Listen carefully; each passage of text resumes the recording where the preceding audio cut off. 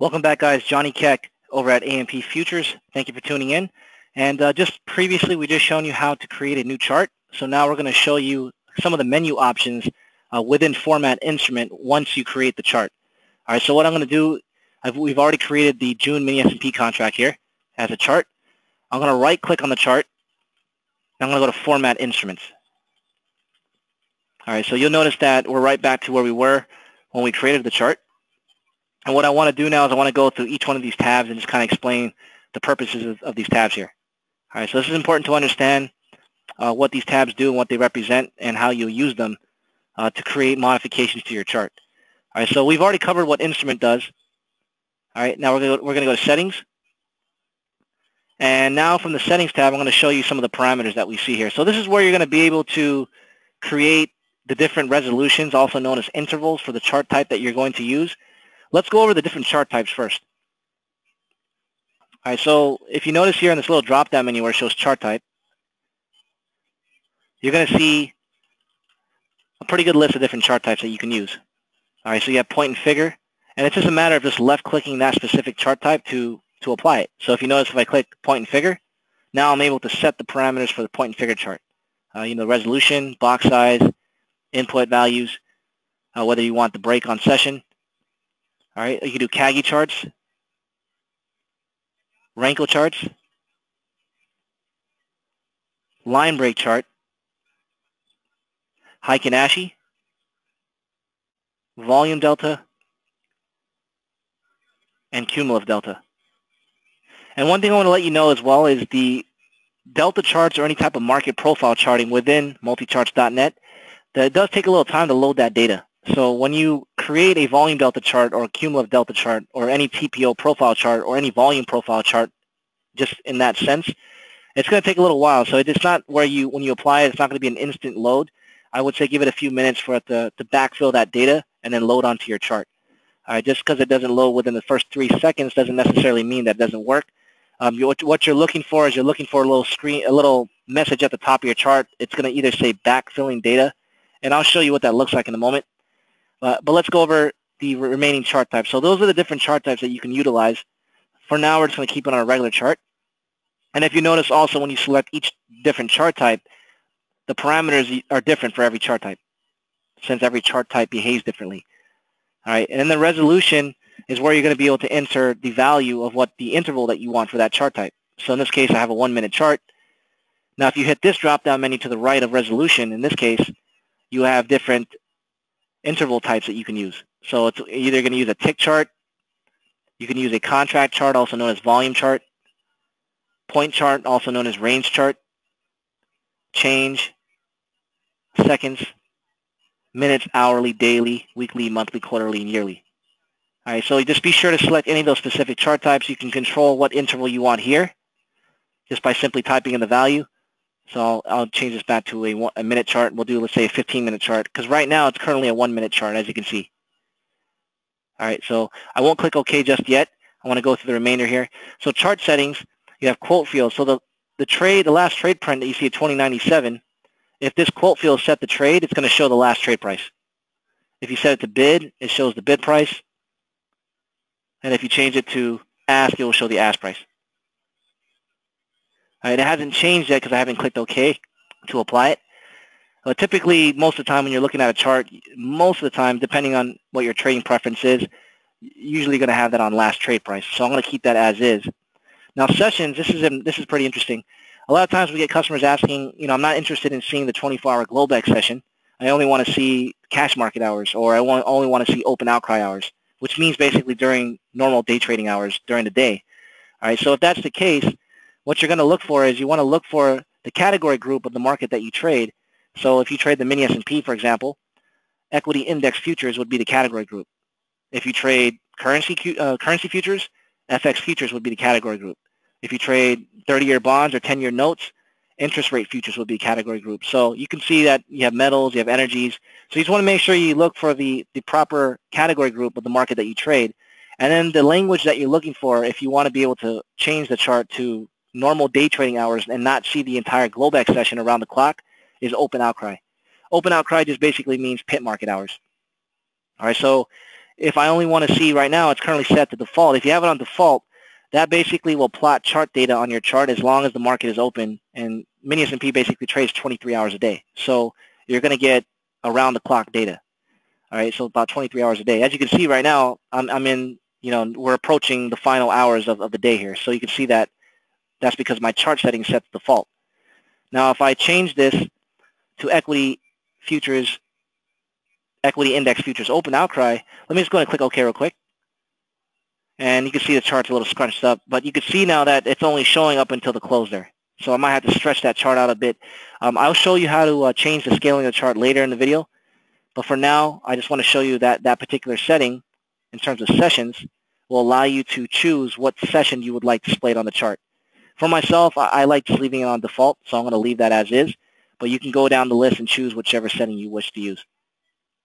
All right, then you can have two options in terms of how you want your chart to build volume. Let me just change the chart back so it looks a little more presentable. Okay, now you could build your chart based on trade volume, or you could base it on tick count. So just choose either option.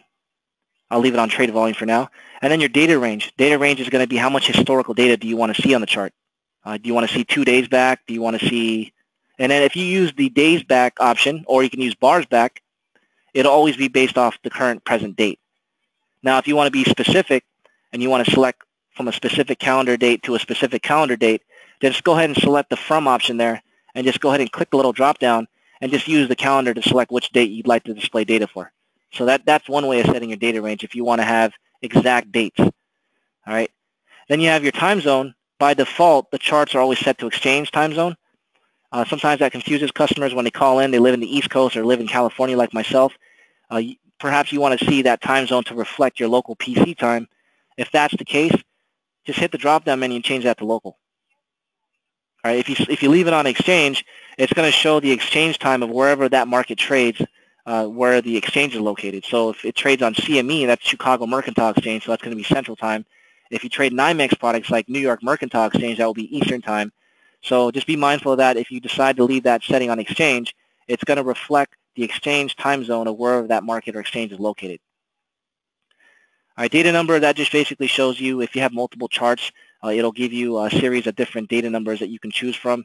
And then the subchart, which I'll get in a little more later in the series, that's more for if you have multiple charts within one chart. So like, for example, I can right-click on the chart, and right now I just have a 1-minute June mini S&P contract. If I go to Insert Instrument, and let's say I add another contract in there, let's see here, let me look for the mini NASDAQ, and watch what happens. Now, if you notice, I have two charts, or two symbols within one chart. Right-click, go back to Format Instrument, and now watch, if I format it, this setting here, the subchart, I can move the subchart on the bottom of the chart from the mini NASDAQ up into the top. So watch, for example, if I move it to the top, you can see now that it flip-flops. You can see the chart now is at the very top in terms of mini NASDAQ versus on the bottom. So I can swap them back and forth. That's pretty much what that setting does. All right, let me go ahead and just delete this chart for now and go back to a straight mini S&P chart. All right, and that's pretty much everything on the settings tab. And we'll go through these options fairly quickly since they are pretty straightforward. The style tab is going to allow you to choose what type of style you want on your chart. So whether you want to open high-low close bar, a high-low close bar, high-low bar, candlestick charts, traditional candlesticks, hollow candlesticks. So you can see as I'm left-clicking on the specific chart types, it's changing the chart itself. And then invisible bars. Invisible bars will be useful if you're using TPO profile charts. You don't want the bars to cover the TPO profile itself. So that's why invisible bars will be useful, because you don't want it to overlap the TPO profile chart, which means that it's going to blend in. You're not going to be able to see the point of distribution on those TPO charts. All right, so what we're going to do now is going to go back to candlestick. And if you notice, when you click on each chart type, it gives you the ability to change the colors and the width of how the chart's going to be displayed. So, for example, if I click on candlestick, if I left-click on the up candle, which is currently green, I can change that to orange, which I don't want it to be orange, but just as an example there. So all you have to do is left-click in the color template. You'll see a little color template pop up. Choose the appropriate color that you like. If you don't like any of the default templates, you can always click on Other, and you can use the spectrum to create your own custom color. For the most part, the default color templates are fine for myself. And then if you want to thicken up those candles a bit, then you can go and click on the right side there where it shows width, and then you'll see this is an idea of how thick it would be. So if you want it really thick, you can go there. That's a bit too thick for my liking. but I'll change it back. And then you can just go ahead and select whichever setting and preference is going to be best for yourself. All right. And then the scaling of the chart, what that allows you to do is sometimes if you look at the price column here on the right side, you can either compress or expand the price scale. So let's say, for example, if I go to user defined here, you can see the maximum price is 2106.33. So that's why you can see the top bar there, the top margin of the chart is only going to about 2106. And if you look at the minimum, it's 2084. So maybe you want to give yourself, more of a range. So you might want to increase those ranges out a bit. Like, for example, I can go to 2120. You see how that kind of changes the scaling of the chart and gives me more of a range? So that's what the scaling is going to allow you to do. So you want to play around with the settings and just see what's going to look best for your chart. Sometimes what happens is when you have specific indicators or if you're using certain cumulative delta charts, you might have to change the scaling up a bit so the scaling of the chart will look correct based on what chart type you have. So scaling will be kind of a tricky thing because it's going to depend on what type of chart type you're using. And if you're using different chart types or if you're utilizing market profile, you want to get into the scaling section and you want to mess around with the settings and just kind of play around and fine-tune it so it looks, the display will be correct once you make those changes. And in terms of volume profile, we won't go into the volume profile in this particular segment because that'll be a different video altogether since there's a lot of information to cover.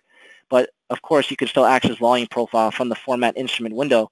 You just got to make sure you check Show Volume Profile, and you'll see all the different volume profile charts that will be available. So you have tick count, total volume, sells versus buys, delta, buy versus sell volume. And we'll go in later in the video to show you, what those chart types will look like. And again, if you use any type of volume profile tool within MultiCharts.net, you got to give it some time to load that data because it does backfill and download a lot of historical data. So it does take some time. It's not something that's going to be populated within 5-10 seconds. And you'll see that on the top of the chart when you activate it. It will say loading profile data or volume profile loading, and it'll also say backfilling on the top left corner of the chart. So it gives you an indication letting you know that something is still loading and it's not quite there yet, and that's why you don't have a chart. But in the meantime, this is just a basic start just to show you what these tabs do and what they represent and how to go in there and make changes if you need to. And then we're going to move into the next segment. I'm going to go ahead and cover a couple other things on the chart. Just by right-clicking on the chart, go over some of the menu options that we see, and then we'll go from there. Thanks, guys. We'll see you next time.